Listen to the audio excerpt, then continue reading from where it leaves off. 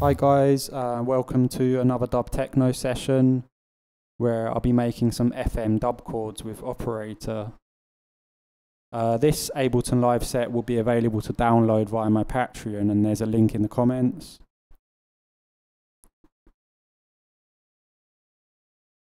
So I'm starting out programming some chords here, and I'm just going to go for like a minor triad chord, which is fairly typical for dub techno.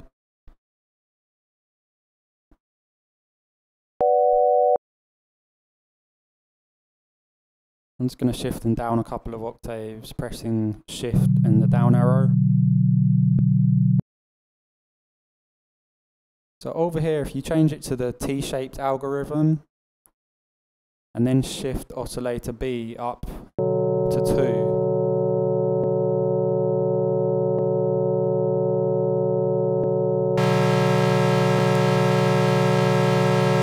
Change it to a saw wave and then shape the envelope a bit. Go into the looping section and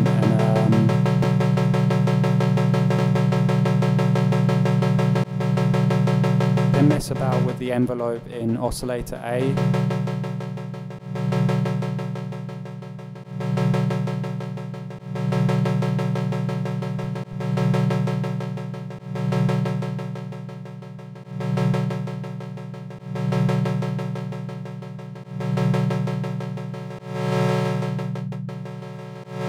I'd like to automate the decay there on the amp envelope, so I'm just recording in some automation. Now if I go into the clip, I can unlink that,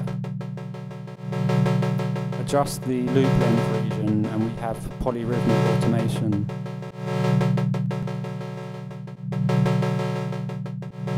So now in oscillator C here, I'm just going to leave it as a sine wave, but pitch the coarse transposition up a bit. And it adds a nice top layer to the synth.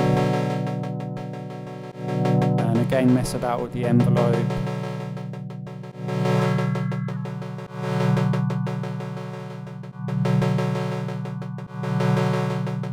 And go into the looping section again and play around with the timing there until you find something which sounds good.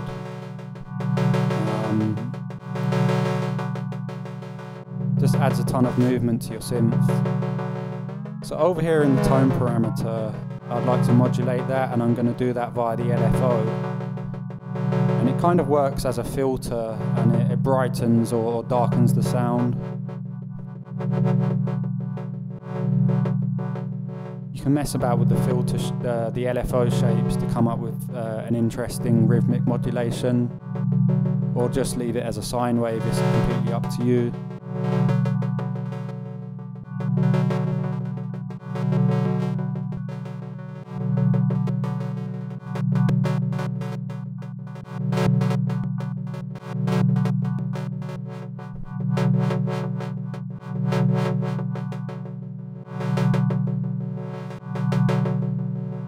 Just turn the spread up a bit, and you can mess about with the time parameter, which will adjust all the envelopes at once.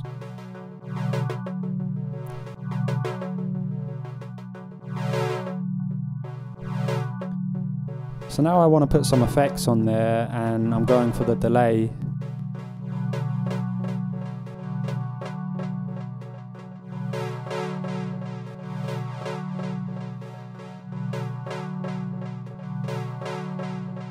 And I'm just shaping the envelope again in oscillator A.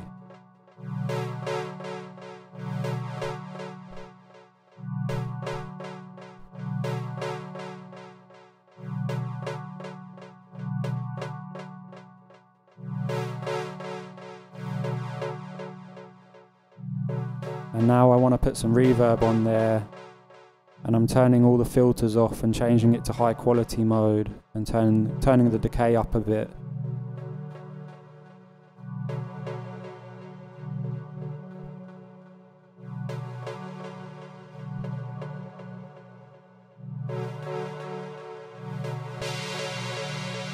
Time for some OTT, because I find it adds a nice bit of sizzle to the top end of my dub chords. And you can mess about modulating the filters in there, but for now I'm just going to leave it as it is.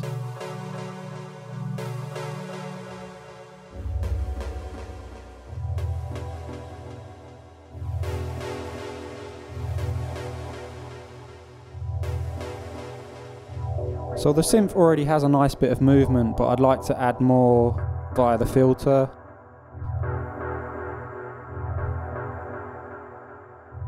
So I'm just going to go into the MIDI clip automation editor here and highlight a section, right click and drop a sine wave shape in there.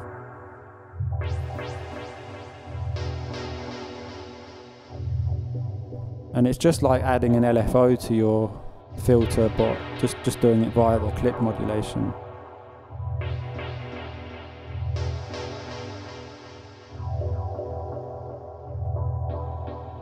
Thanks for watching, I hope you enjoyed that.